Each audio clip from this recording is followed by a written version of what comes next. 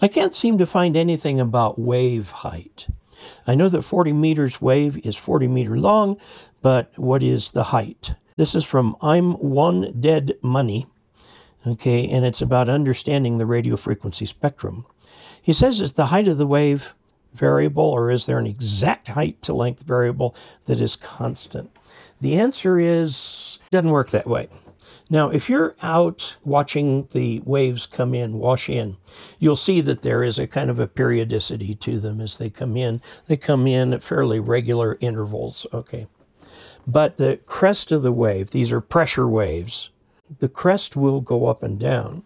Now, sound is a pressure wave too, but it's this way, closer to you, closer to me, and so on. And so in the direction of the sound, you're getting a pressure wave that goes out that is going this way. Not up and down like a seawater wave, but back and forth like that. Now, the electromagnetic wave is very often, almost universally depicted as a sine wave. That's a crutch, because these waves travel linearly. Remember, a wave and a photon are kind of interchangeable. Photons travel in straight lines, so electromagnetic waves, at least the part that hits you, is coming to you in a relatively straight line, although, of course, it can be refracted by just about anything. But the wave itself is, if you think of an electromagnetic field, it comes to you and it reaches a point where it's maximum voltage, then it comes along a little further, it's minimum voltage, maximum, and so on. And so you see all these maxima and minima coming toward you. They don't wiggle up and down.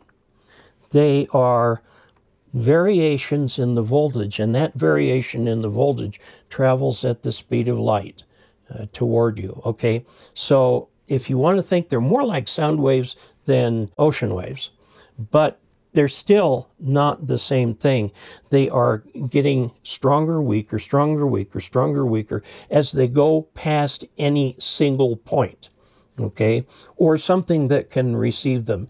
At RF, the photons are, one physicist friend once explained it to me as great big fluffy photons. But it takes an antenna about a dipole in length, half wave, okay, to properly capture one of these waves. You can go either way you want to go because it's power not, power not.